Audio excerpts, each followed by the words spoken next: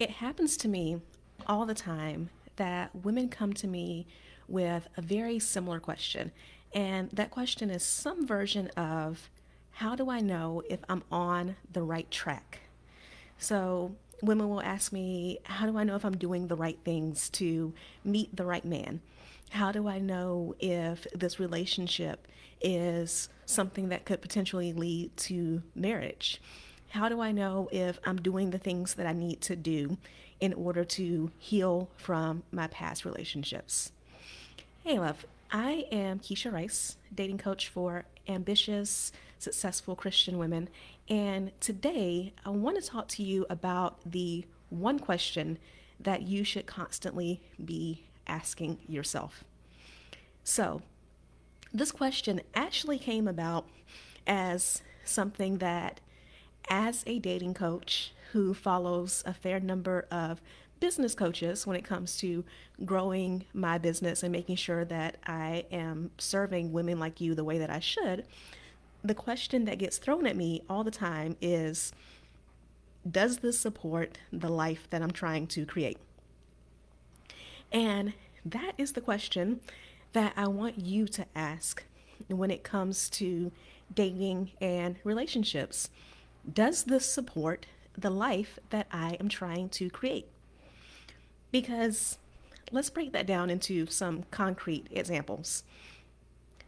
For example, if you want to be a woman who is happily married, then does hanging out with women who are miserably single support creating that life? Realistically, because if you are surrounding yourself with women who all they ever talk about is men are trash, all men are dogs, all men are cheaters, that is going to sink into your spirit. It's going to get into your spirit. You are going to feed into that. And because you are constantly feeding into that, everything that you see, more specifically, every man that you see, is run through that filter. You will constantly attract the men who have those bad qualities that you and your aunties, your friends, your mom, whoever keep talking about. So, being around women who are single and miserable, being around women who are married and miserable, being around women who are constantly saying negative things about love, dating, relationships, and men, this does not support the life that you are trying to create. And I get that this is hard if, say, all of your friends are like that, all of the women in your family are like that. If that's the case for you, you need to change the topic whenever that comes up. So just no more talking about dating and men. It needs to be about getting your money, securing the bag. It needs to be about God. It needs to be about shopping, anything other than dating and relationships. You can also choose to just stop being around those people, period. Oftentimes, if someone is negative in one area, they're negative in a lot of other areas. And it comes time to find people in your circle who support the life that you're trying to create. Whether that is meeting those women in person or finding women online who can be role models and mentors for you, even if that's not in person, even if that's just through watching their videos and reading their posts. So when you talk about this idea of, does this support the life that I'm trying to create? A common one that I see with a lot of women is they say that they want to be in a relationship with a man who is healthy. And by healthy, I mean mentally and emotionally. He's emotionally intelligent. He's not toxic and full of drama. But they keep seeing men and dating men who are full of toxicity and drama. And I get that if this is your pattern, if you have a long history of attracting men like that, it takes time to fall out of that pattern. It really does. But that being said, getting into the relationship is one thing. Choosing to stay in it is another. And sometimes I see women who are so afraid of being alone that they will settle for whatever it is they currently have or make some type of excuse to make it better. So he didn't beat me like the last guy. You know, he may be emotionally and verbally abusive, but at least he's not physically abusive. So I've come up a little bit in relationships because I'm no longer with someone who is physically abusive. Or he may take advantage of me when it comes to taking advantage of my time, expecting me to drop things to do stuff for him or to help him out with something. But you know, in the past, I dated men who used me for money, so it's better because you know at least that's not happening. If you allow men like that to stay in your life, if you tolerate toxic relationships, what will happen is you will constantly attract more and more of them. So stop doing that. The second that you see you are in a relationship that is going to be toxic or problematic, get out of the relationship. Again, when it comes to this idea of does this support the life that I'm trying to create? That's the question that you should be asking yourself. If you want to meet a man and fall in love and have that healthy, cherished relationship, you have to be in a position to meet men. So, you know, I know coronavirus is still happening. And for some places, you are still under lockdowns. Some of you are voluntarily under a lockdown. Your state, your country, your city may be reopening, but you are not going out. I'm personally in that position myself right now. And if that's the case, then yeah, I get that it's harder for you to physically go out, but the internet still exists. If you are watching me, it is proof that the internet still exists. And there are dating apps, there are dating sites. In 2020, there is no excuse not to be putting yourself out there to meet men. And, you know, God is a lot of things, but Disney fairy godmother is not one of them.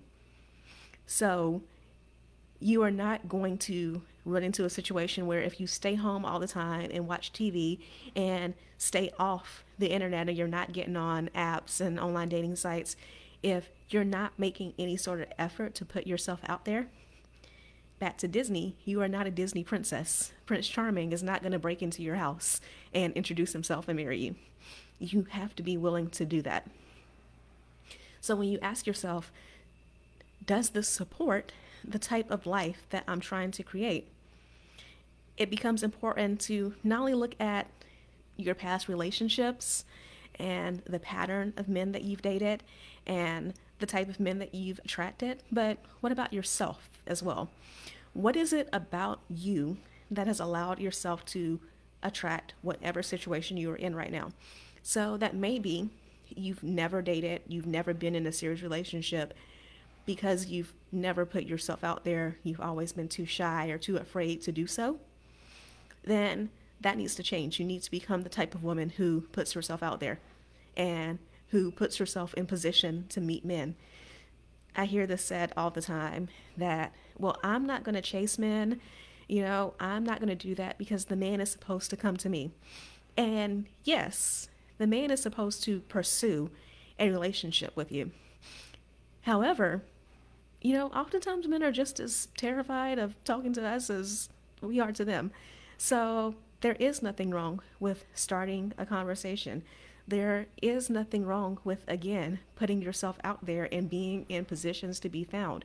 If you think of that verse, he that findeth a wife findeth a good thing, then it means two things. One, before you are found, you must be a wife. You must have prepared yourself to be a wife. That means that you have healed from your past toxic relationships. You're no longer stuck on someone in your past. It means that you have done the things to be the type of woman a wife needs to be: supportive, nurturing, and caring. So you no longer have these negative attitudes and you're in a position of being jaded and thinking that men are dogs or thinking that no man wants to really take care of you. If you are a wife, you know you are worthy of love, you deserve love, and you expect to be treated with respect and to be loved and cherished. So part of it is, one, you must be a wife to start with, and two, you must be found. So again, if you are constantly Hey, Phyllis, if you are constantly on your couch at home and you're not going anywhere, and you're also not getting on a dating app or not getting on a dating website, then you are not in position to be found. So, because you are not in position to be found, you are not going to be a wife. Again, ask yourself, does this support the life that I'm trying to create? This is no different from any other area in your life. If your goal is to be debt free, constantly spending money before you get it does not support that life that you're trying to create. If your goal is to lose 20 pounds, constantly eating chocolate does not support the life that you're trying to create. So the same thing goes with dating and relationships.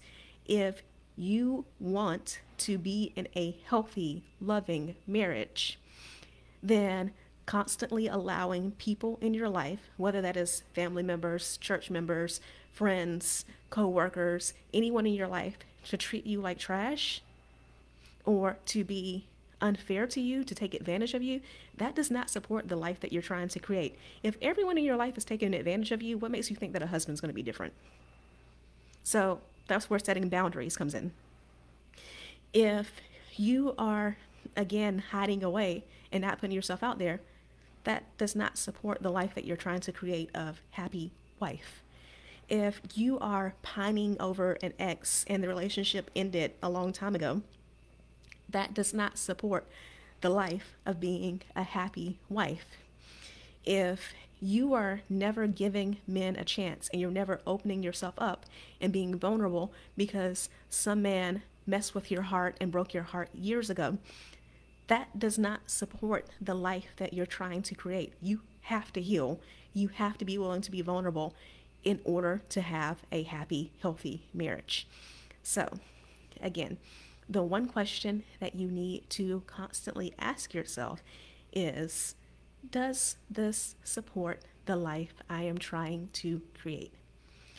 So, thank you guys for watching, for sticking around to the end. And if you have any questions, feel free to pop them in the comment section. If you're watching live, say hello. If you're watching this on the replay, then say replay so I can come back and say hello to you later. And I will talk to you all soon. Love you so much.